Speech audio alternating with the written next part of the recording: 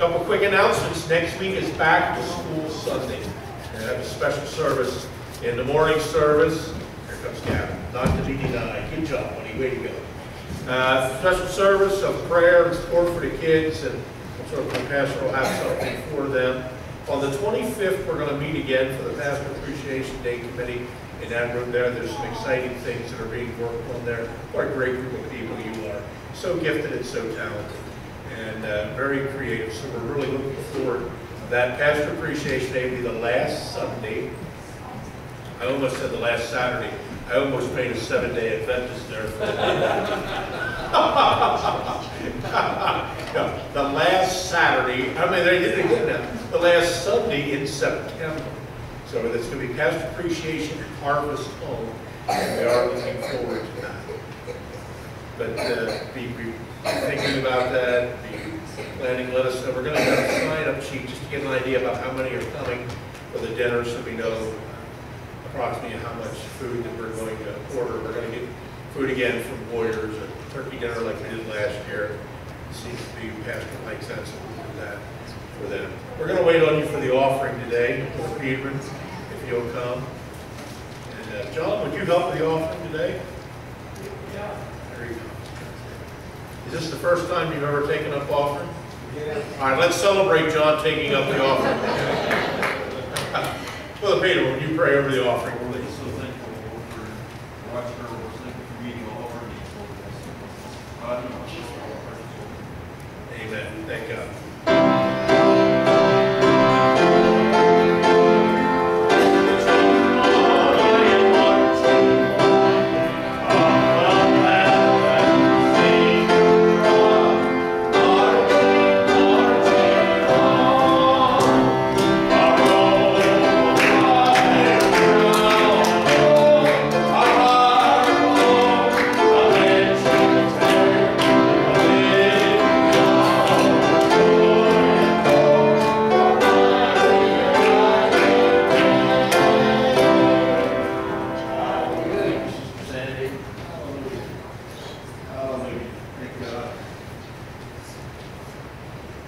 I tell them at work, and I have for quite some time, every time I stand up to work after sitting for 2 hours, you work 2 hours, take a break, work 2 hours, take lunch, work 2 hours, take a break. Every time I stand up, I work amongst a bunch of Christians, so they get this. Every time I stand up, I said, I feel like I'm a cripple at the Benny Hinn meeting, and I'm just making my way forward for prayer. And I think one girl who wasn't a Christian one time thought I said Benny Hill, and she was confused. I can understand that. Yeah. Turn with me to the book of Lamentations. Lamentations chapter 2, just for a point of reference. Her gates are sunk into the ground. He hath destroyed and broken her bars. Her king and princes are among the Gentiles. The law is no more. Her prophets also find no vision from the Lord. This verse describes the spiritual and physical condition of Jerusalem and Judah in the days of Jeremiah. And I just want to focus on this one part of this verse, and then we won't come back to it anymore today because we're looking at a lot of scriptures. But the law is no more. Her prophets also find no vision from the Lord. The law is no more. What happens to a movement, to a church, to a denomination, to a region or area of Christians when the law is no more? People ask me, and I tell you, mostly it's my children, my daughters. They'll be watching something on TV or on the news, and there'll be something said about a Christian organization and a stand that they're taking, or an area that they're embracing, and it truly isn't biblical. And my kids will say to me, "How can they do that? That's not even what the Bible says. How are they?" Yeah, children. You can go to children's church. I'm sorry. How can they believe that? Then they'll say to me, "Don't they believe the Bible?" Well, I tell my girls, a lot of people can say they believe the Bible, but what about the Bible do they believe? They don't embrace the scriptures the way that we do. They don't hold the doctrine and the truth. And sometimes that even slips in among Pentecostal Christians, among evangelicals. People say they believe in God. I like to say to them, what do you believe about God? I believe in Jesus. What do you believe about Jesus? The law is no more. Her prophets also find a vision, because there is no law. I was watching an episode not too long ago of Andy Griffith. And Barney and Andy and Aunt Bee went to church one Sunday, and there was a special speaker there, a special minister from New York. And his message was on how to relax, take time to rest. You saw that episode? Had nothing to do with the Bible. Nothing whatsoever. The law is the Word of God. The Bible is the Word of God. What do we believe about the Bible? And there's four things I just want to touch on today rather briefly. First, we believe in the inspiration of the Scriptures. We believe the Bible to be inspired of God. We believe the Bible does not contain the Word of God. The Bible is the Word of God. Big difference. We believe the Bible to be God-breathed. That's what inspiration means. From the mouth of God, from the breath of God. Verbally inspired of the Holy Spirit.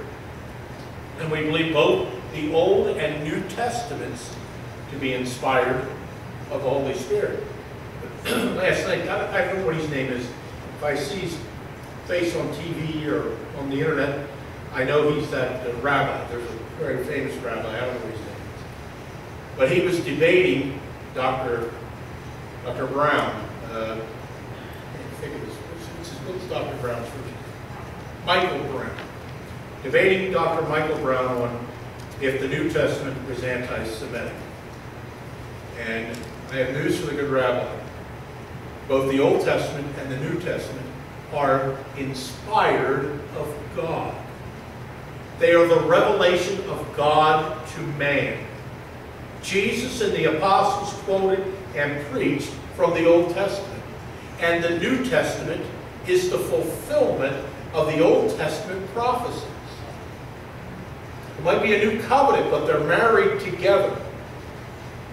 The Bible, and here's something that we should really hang our hat on. We'll see later why. But the Bible is our all-sufficient, authoritative, final rule of faith and practice. What we do, what we believe, what we practice, our conduct, all must come from the Scriptures. I turned on the car. My daughters used my car yesterday.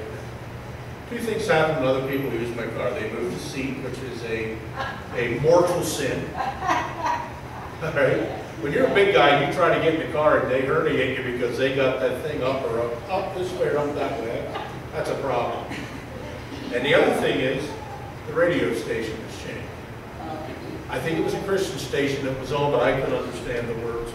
I'm hard of hearing. It's hard for me to understand. But the station would be changed. And I quickly changed it to WDAC. And as soon as I heard the preacher, I said to my wife, he's dead. And I meant that he actually had died. He's been dead for a while. James Montgomery Boyce, one of my all-time favorite radio preachers. He was pastor of 10th Presbyterian Church in Philadelphia. Graduate from the Reformed Episcopal Seminary. And his ministry on the radio was back to the Bible. And his philosophy was he wanted to educate people so that they would think and act biblically. And that's where we want to live. We want to live that we think and act biblically. Paul said to Timothy, and that from a child, 2 Timothy 3:15, that from a child thou hast known the Holy Scriptures, which are able to make thee wise unto salvation through faith which is in Christ Jesus. All Scripture is given by inspiration of God, by the breath of God, by the mouth of God. Every Scripture, every Holy Scripture is what it really says in the Greek language there. And is profitable for doctrine. Doctrine is what we believe. For reproof. That's something that is kind of lost its way in the church, especially in the Western ministry. And we don't want to go around rebuking people. You have to be very careful. You have to do this in love. And there is times when someone may need to step aside from their work or ministry for a season in the church because of their lifestyle, right? You see that with ministry. And when we do that, that's our discipline should always be punitive and redemptive. Punitive and redemptive. It's good for reproof, for correction. So now you're a little off in that area. Why? Because this is what the Bible says. For instruction in righteousness, how to live a holy life, that the man of God may be perfect, thoroughly furnished unto all good works. So the scripture, Paul said, is given by inspiration of God. Peter said, for this prophecy came not in old time by the will of man. I hear people talk, people that Christians go to other churches, maybe they don't go to other churches, but I hear people talk about, they'll say, yeah, but you know, that was Paul saying that. That was Moses saying that. You know, when I was in Bible school, they taught us about higher criticism, not to believe in it, but just to show you the fallacies. And when we studied the book of Isaiah, Brother Rosenthal told us, he said, how many have read document Q? I didn't see it on the list of books we were supposed to read at the beginning of this course. I'm going to be behind in anything. I didn't raise my hand, thank God, because there is no such thing as document Q. Document Q is a theological belief that disproves the book of Isaiah, and it's taught in seminaries all over the world, and it says, if there was a document Q, this is what it would say. That's ridiculous. What do the scriptures say? It's not by the will of man, but holy men of God spake, as they were moved by the Holy Ghost. It's inspired of God. Paul said in Thessalonians, 1 Thessalonians 2, verse 13, for this cause also thank we God without ceasing, because when ye received the word of God, which ye heard of us, ye received it not as the word of men, but as it is in truth, the word of God, which effectually worketh also in you that believe. How can the Bible transform and change a life? Because it's God speaking to us. It's God's message and revelation of himself and his Son and his will, of things past, of things present, and things to come. The scriptures are inspired by God. He may use the personalities. Sometimes we can look at a writing and say, well, that's very Paulinian, in very like Paul, his personality coming out. But still, they are inspired of God. There's three pillars of the Reformation. And we as Pentecostals, we're Protestant. We are the children of the Reformation. We believe in grace only. We don't believe in karma. We'll talk about that in a moment. We believe in grace only, faith only. It's not by faith that works. It's not faith plus something else. It's faith only. And we believe in scriptures only. We don't have a separate dogma. Say, you know, this is the Bible, it's inspired. But yet, the Bible wasn't sufficient. So here's some other rules we're going to lay on you. Paul said to the Corinthians in 1 Corinthians 2, he said, and my speech and my preaching was not with enticing words of man's wisdom, but in demonstration of the Spirit and of power, that your faith should not stand in the wisdom of men, but in the power of God. In Colossians, he says, beware lest any man spoil you through philosophy and vain deceit, after the tradition of men, after the rudiments of the world, and not after Christ. This is what happens sometimes. I hear people say, Christians will say, well, you know, Gandhi said this, Gandhi said that, Confucius said this, Buddhism says this, Hinduism says that. I have no interest in what they have to say. No interest at all. That's not God's word. That's not God speaking. That's man. A lady one time that I know posted on social media that she hoped karma would come into play in someone's life. This lady's a Christian. She said, I don't believe in karma. She asked him why. He said, I believe in grace. I believe in mercy. Karma is you're going to get what you deserve. Jesus talked about grace and mercy. Grace, unmerited favor. God favors me and I didn't earn it. Mercy, I don't get what I deserve. I get better. Thank God. Thank God. You've got to be careful of these philosophies. Sometimes this mysticism and Eastern philosophies mix into what we believe. I have a friend of mine, thank God she got saved. She posted recently that she was outside and there was a penny on the ground. And that was a dead relative speaking to her that they're being with helping them, aiding them. You don't see that anywhere in the Bible. Nowhere in the Bible. And listen, I'll be quite frank, I know being humorous, but if my dead relatives want to leave some money laying around, they can leave some 20s and 50s and a couple C-notes every once in a while, right? Don't be throwing pennies at me, Mom, you know. I don't need that. Nowhere in the Bible does it say that our relatives who have passed communicate back with us.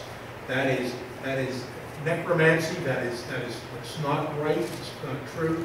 Listen, I don't want the dead relative, even though they're in heaven, I don't want them speaking back to me. They can't, because I have a resurrected Jesus Christ through the Holy Spirit that speaks to me. Amen. Amen? That's what I want. I don't need a message from beyond. I have relatives that will say to me that when you dream about a dead relative, that's because they came to you in the night. I don't think so. I don't think so. I have family, extended family, that says that when you die, I don't know where they get this, but they say when you die, one of the dead relatives comes and gets you. We will see family in heaven, no doubt. But I'll tell you what, that moment that I pass from this life to the next, I want to see Jesus. I want to walk into the arms of a Savior who stretched out his hands and died for me on Calvary. That's what will be amazing about heaven. When we come up with some of these things, you know, it's not biblical. Sometimes we have practices, and in some Christian circles, you know, the third church I pastored was an independent Bible church, and some of them had come out of some mainline denominations, and they were great people, wonderful people. Some of them came to me the first Easter season I was there, and they questioned me about Lent. Are you going to be celebrating Lent? What are you going to be doing for Lent? And I simply said, well, you know, I don't see anything in the Bible about Lent. They said, really? There's nothing in the Bible about Lent. You know what they said? Okay. You know, people come to me at times and they'll say, you're against this and that that's in my life. I never say, oh yes I am. I never do that. You know what I say? Well, let's look and see what the Scripture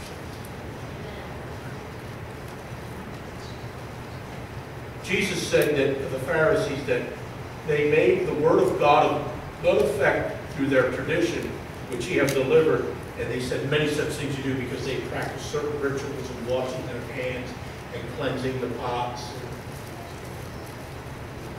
He answered, Jesus answered at one time, what was the saying? He said, it is written, man shall not live by bread alone, but by every word that proceedeth out of the mouth of God. And what he was saying is, man doesn't live by just one slice of bread, but by the whole loaf. You can't live by one slice of God's truth. You have to live by the whole counsel of God. And we have to ask ourselves, Where am I living? Is my life lining up with God's Word? What do the Scriptures say? In any question of conduct or faith, practice, we simply have to say, what do the Scriptures say? Why do we care what the Scriptures say? Because they are inspired. You want to know the will of God? Read the Bible. You want to know what direction to go, or what path you should go? Read the Word of God. Read the Bible. He speaks to us. Everything gets critiqued by the Word of God, because the Word of God, it's a criteria by which we judge and make judgments upon things in life. We're not to believe every spirit, but we are to try the spirits, whether they be of God or not. How do we know if they're of God or not? By the Scripture. One man can't say Jesus is the Christ and at the same time say that he is Maranatha, that he's accursed. That's not the Spirit of God.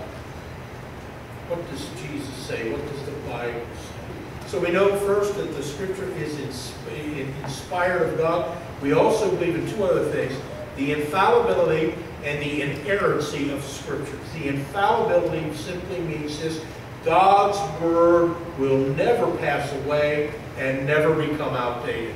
Never.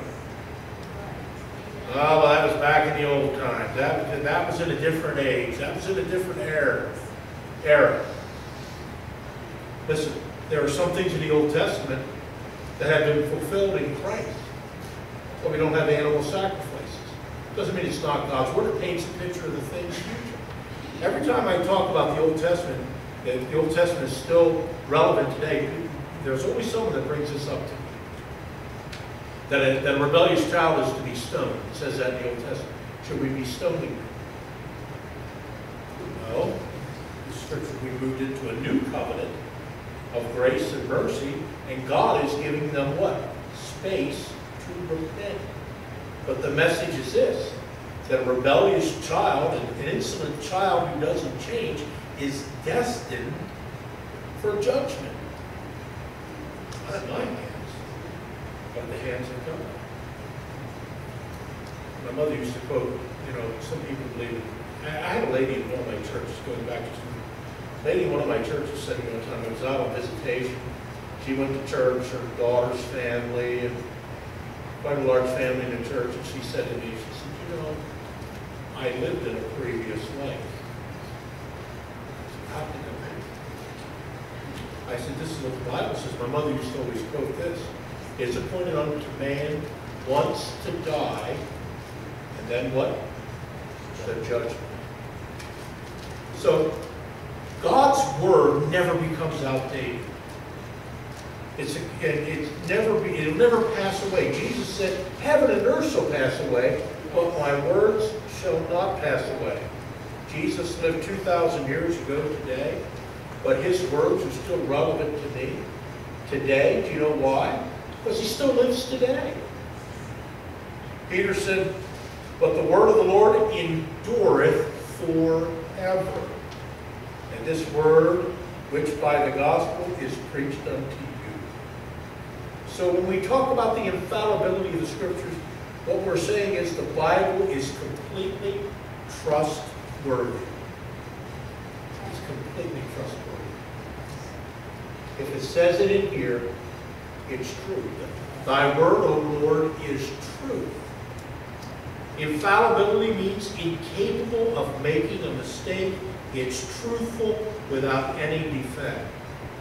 And part of the doctrine of the Scriptures being infallible means that it's also inerrant. Now, there are people who believe, and this is, I don't know how they do this, but there's a train of thought taught in seminaries and among some theologians that, yes, God's Word is infallible, but it's not inerrant. But we don't believe that. If you believe in the inerrancy of Scripture, you believe in the infallibility, but some people believe that it's whatever, but this is what they say is, it's infallible inasmuch as it's not part of the Bible that's a mistake. We don't believe there's a mistake. We do not believe that there are errors in the Scripture. Inerrancy deals with the details of Scriptures, whereas infallibility is broader in concept. The Word of God is truthful. Jesus said, sanctify them through thy truth. Thy word is truth. And the psalmist, David, 119, verse 160, thy word is true from the beginning. What do you mean by beginning? From the beginning of time. And every one of thy righteous judgments endureth forever. In Revelation, we read, and I saw a great white throne and him that sat on it. And it says, and I saw the dead, both small and great. And what does it go on to say? And he judged them out of the books. I think one of the books is the Bible. I think the other book could be the Lamb's Book of Life. The fact that they're not in there, or it could be the book of their deeds. But the criteria that we're judged by is by the Word of God. It is true. It is inerrant. And when we live our lives outside of the Scriptures, we diminish, really, what we think about the inerrancy, the infallibility, and the inspiration of God's Word. And then there's the importance of Scripture. Why is the Bible so important? Why studying and learning and reading and listening to the Word? Why is that so important? It enhances spiritual growth and it builds faith. This morning, I listened to Justin pray as he was praying over the oxen. And always listen to what people are praying, because it's very possible that one of the gifts of the Spirit is the word of faith. I believe for a few moments I was hearing the word of faith coming out of his mouth. Where does that word of faith spring from? It springs from the Word of God being hid in the heart of a believer. 1 Peter 2. As newborn babes desire the sincere milk of the Word, that ye may grow thereby. Paul said, so then faith cometh by hearing, and hearing by the Word of God. You know what you can do for someone that's sick in the hospital, bedridden, or in a nursing home? Just read God's Word to them. We had a family that went to one of our churches, and came occasionally. They lived in a farm back the road from the church. And the mother said, I married their son, and then I married their daughter. 1 week was the son's wedding, the next week was the daughter's wedding. Would you like to be that if you were the dad, have that family, and have that? It's quite a thing. And I want to tell you, they had a beautiful pond and a beautiful pavilion. And both of those Saturdays, they were loaded with people. They got people from all over. County officials, it was unbelievable. But they had grandma living there in the farm. And she was not doing very well at all. She said to me one Sunday, Pastor, will you come visit my mother? So I went out there, and she was in a back bedroom off of the kitchen of the farmhouse. And she said, now listen, she said, Mom doesn't talk much. She probably won't say anything. She'll respond. She's awake. She's alert. She'll talk. She just doesn't talk. She said, they just want to, in case you try to engage in a conversation. So I went in, I sat beside her bed, and I introduced myself to her. I said, can I read the Bible to you? So I read Psalm 40. I read my favorite song, Hear My Cry, O God, He heard my prayer from the ends of the earth. Will I cry to thee when my heart is overwhelmed? Lead me to the rock that is higher than I. Thou hast been a shelter for me and a strong tower from the enemy. I read Isaiah. I read the book of Isaiah. I went back to Psalms. I read a little bit from the New Testament. I was there about 45 minutes, and she was taking it in. She was smiling. She could nod her head. And a little bit of a whisper.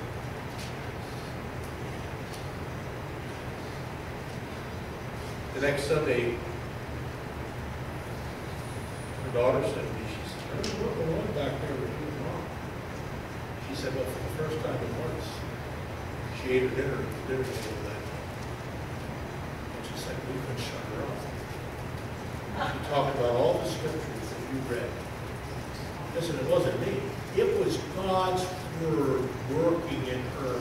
It nourishes the soul. It encourages the spirit. God was working in her. It was building faith and bringing spiritual growth to her. You want to grow in God? You want to go beyond where you are now? Read the Bible. People say to me, I don't understand it. I'll be honest with you. I don't have a problem either reading an English translation that's easier for you to understand. I don't have a problem with you listening to the Bible. It's so easy to only listen to the Scripture. They got that one guy that's on the one Christian radio station they play on. What's his name? I don't know, but he used a very deep, movie to me. But hey, listen to it. Teach the children the Scriptures. Read the Bible to your children. You don't have to read all. You don't have to sit down and read Psalm 119, all 100 and some verses to your child in one night. Now get a little bit in there. Talk a little bit about Jesus. Give a little bit of the Bible. But that constant exposure to the Scripture causes one to grow and to mature spiritually. It's when we stop reading the Bible. It's when we stop giving ourselves to teaching. Remember what Paul said to Timothy? He said, give yourself to study and to teaching. Sound doctrine. The Bible is a guide and a light. You know what Psalm says again, 119th Psalm, thy word is a lamp unto my feet and a light unto my path. It helps me to know where to step, and it makes sure that I'm heading down the right path and not the wrong path. Yeah. The world's a very dark and scary place. I don't want to make any missteps. What did the psalmist say? In the 23rd Psalm, lead me in the paths of righteousness for your name's sake. I don't want to make a wrong turn. You ever hear that way? I'm not sure what I'm supposed to do in this situation. I'm not sure what I'm supposed to say. It's easy when you don't know what you're supposed to say. You know what you do? You don't say anything. Never has anyone ever set me down and said, listen, your silence has really messed things up. Now, it's possible, but it's not. It's the things I say, it's the things that come out of his mouth that get me into trouble. But sometimes I'm not sure what direction I can go in. I'm not sure that I'm stepping on sure ground. And I tell you, and I don't want to get in trouble, but I'm going to get in trouble for saying, pray for me after I say this, okay? You know what the funniest sound in the world is? My wife tripping over the cat in our kitchen at 4 o'clock.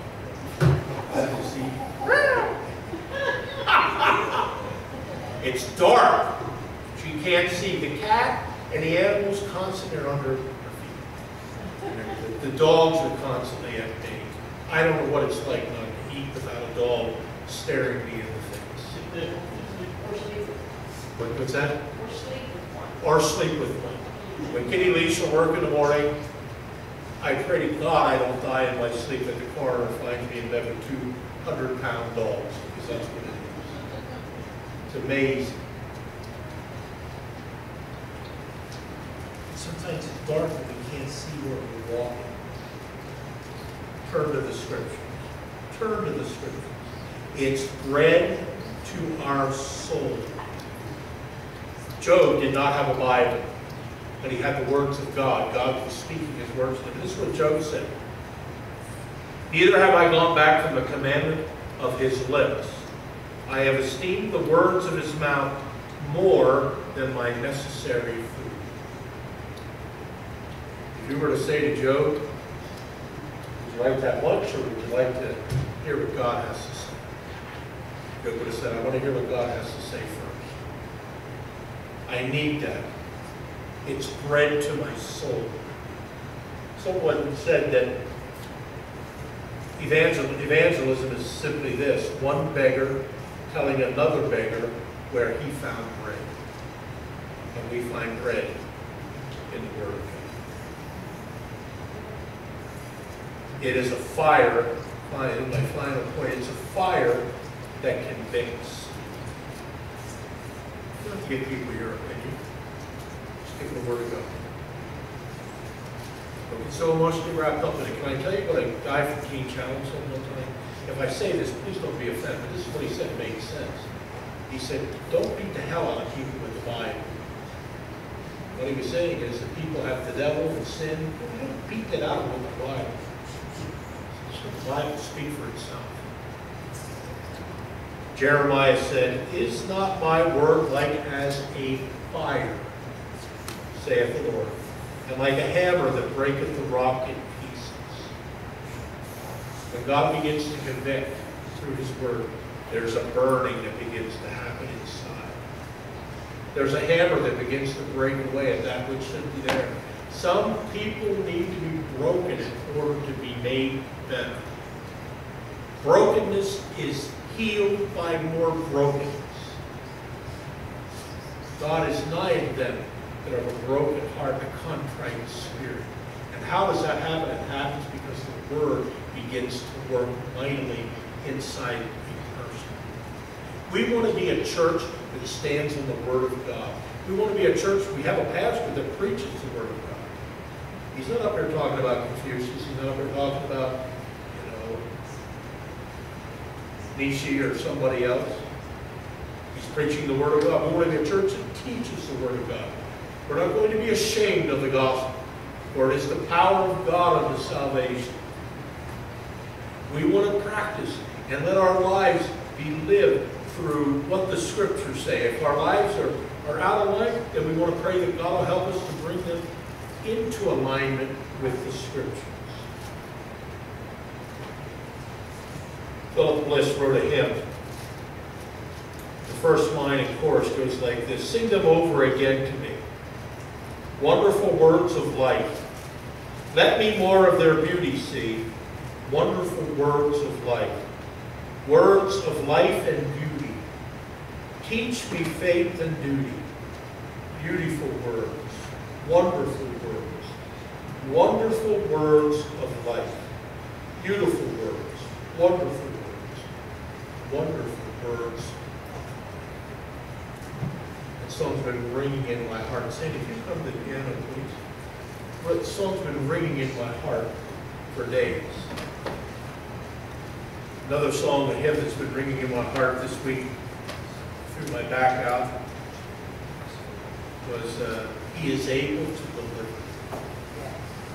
Though my sin oppress, come to Him for rest. Our God is able to deliver. He begins to speak the Scripture. Sometimes God will speak just part of the Scripture to me. And I believe it's because He wants me to go dig and find it. So speak a word. God never speaks apart from His Word. Never. Because His Word works mightily in us. We believe this to be what? The inspired Word of God. We believe it to be infallible, inerrant.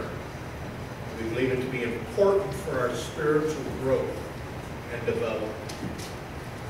I would rather be in a room with 3 or 4 people discussing God's Word than to sit in the great halls of education and contemplating the philosophies of dead people.